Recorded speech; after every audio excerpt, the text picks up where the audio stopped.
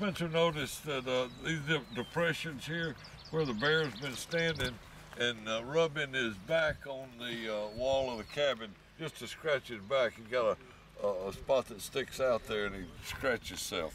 But look how it's sunk in the ground where we're standing. He buried his heels right in and backed up against the building here. Now I see the hair on the corner of the building here. So yeah, he likes to scratch. They tore the door off of one of your outhouse doors up there. Don's up there working on that now, gonna fix up that part of the outhouse. Probably won't have a door, but y'all don't need a door.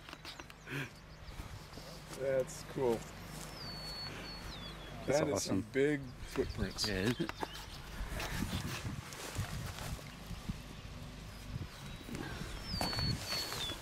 Look, a little baby bear. Must be a cub. See it? See what? It's a cub footprint. Little cub. See the toes? Oh, yeah, right.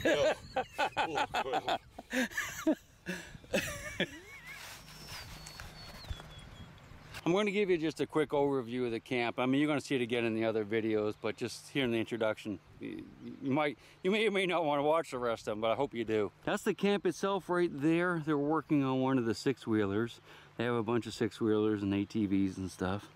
That's something, if you come up here and you want to go around, you'll have to get one of those. That's the Casadepaga River, House of Pay River, Spanish for House of Pay. And it's loaded with grayling. So if you're a fisherman, you can come up here and catch grayling all day long. I don't know if the salmon, I guess the salmon probably get up this far too, but I'm not positive. We're too early for the salmon though. Let me just give you a quick view of the camp. We'll call it a video. What do you say? There's Steve and Spencer and them working on that. They had a little problem with a fuel pump, but they're getting it. Sorry for the generator noise. The generator stays up here, so you have electricity on demand. This is the inside of the main cabin. This is where Steve sleeps in here and some of the guys sleep in here. You got a little table. You got all kinds of supplies. All the stuff stays up here. Most of it. All the medical supplies and first aid kit. Got multiple heaters. This is a great ice chest too. This will hold a bag of ice for a week. It's a very heavy duty, expensive chest.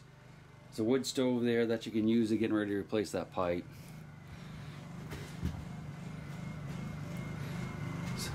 It's a little rustic kitchen. You have a stove.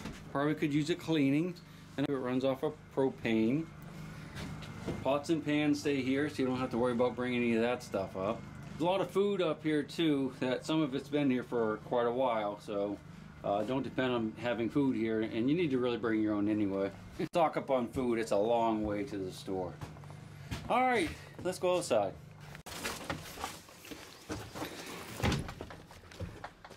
These are little cabins here that you can stay in. This is where Bruce is staying. Now I've already unloaded mine and got everything packed up, but this is where he stayed. There's a tool room that you'll have access to if you stay here. I'll show you where I stayed just since we're here already. I hope I didn't leave it a mess. Nah, I didn't leave it a mess.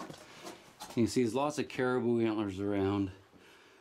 The sleeping pads and stuff were here already, so I just used those.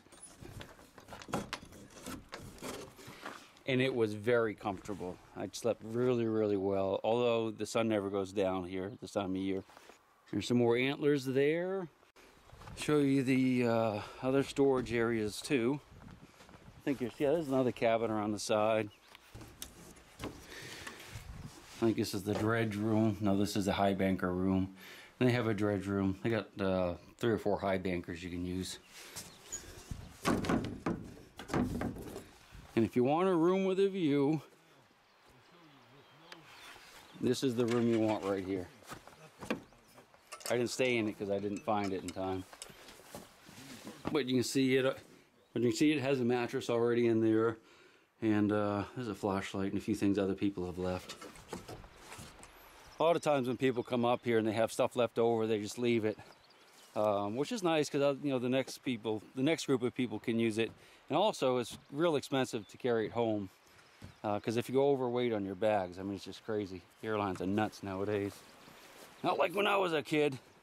I want to show you this real quick too. You're going to see this stuff in a video later, a bunch of, well, many videos later on, but I just want to show you this nifty piece of equipment. This is one of the high bankers that they keep up here. And of course, all the equipment you can use. This was a ditch that I dug out and found a lot of gold in. You're going to hopefully see some good videos of that. And this is what they call a, I don't know, it's a dredge that you can use on the land. I guess you call it a land dredge. It's kind of neat. You'll see that in operation a little bit later in the video. And it runs off of that water pump right there. And there's just some tools that we keep down here. There's another trench that this guy up here named Bruce, who I just met when I came up here, and he's actually staying up here all summer. Most of the time by himself. And boy, I wish I could do that. But he was digging this trench last night, and he's finding really good gold in it, so I'm happy for him there. And there's another high banker that we're using. It just pumps the water up from the river with that hose, and you find gold. I dug this pit, and I'm going to talk to you about this pit in one of my videos.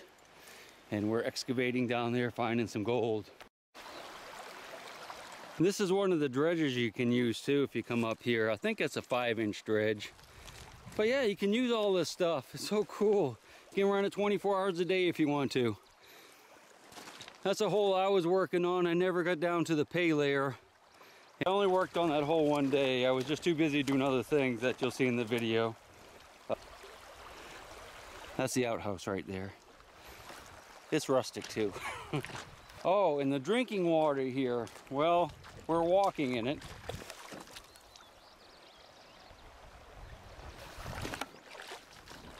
We can get the water, basically you just get the water out of the river and you boil it. They have a gas stove up there, a propane stove, and microwave and all that kind of stuff. If you're feeling energetic and you're here early enough, you can go to one of those snowbanks over there and you get drinking water there, but I would boil that anyway, so you might as well just get it from the river. But that's your ice for your ice chest right there. And the Phillipses have a giant, very expensive ice chest up here that they leave. So if you got a bucket, what we do is we get a 5-gallon bucket of snow, we put it in there, and it lasted almost all week. Kept things cool. So that's how you can do it. If there's snow here, if there's no snow, well, you have to bring in some ice. But I think a bag of ice lasts a week, is what they were telling me. Let's walk up to the camp. It's showing, that's one claim, and this is another claim. We got 5, and 2 of them are here, and then 2 over at Ridgeway and 1 at Ruby.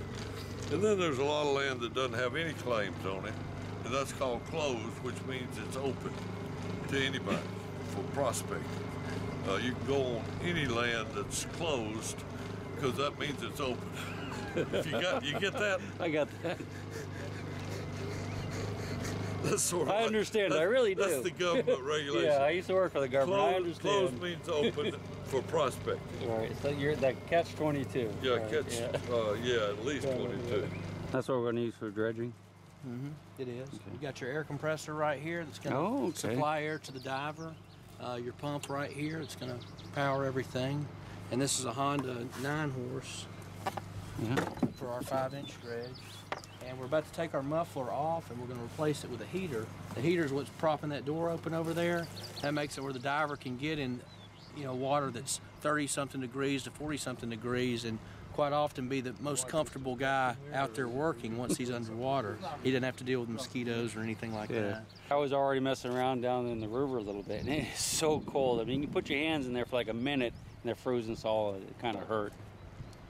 So I hope that heater works. Oh, yeah. So I won't be going in the water if that heater doesn't work. No, you won't be going in Not for long, that's right, not for long. Not for long at all, that's right.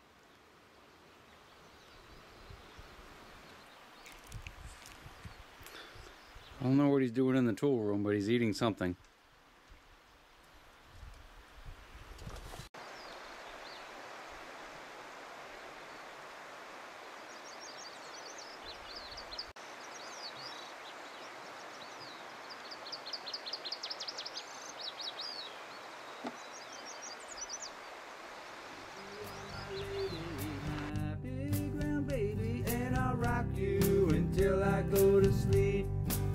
She'll shake the coins from your pocket, take your gold chain and your locket. Mother Earth has no sympathy.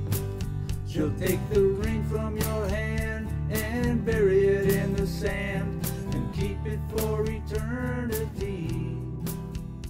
Mother Earth, she's got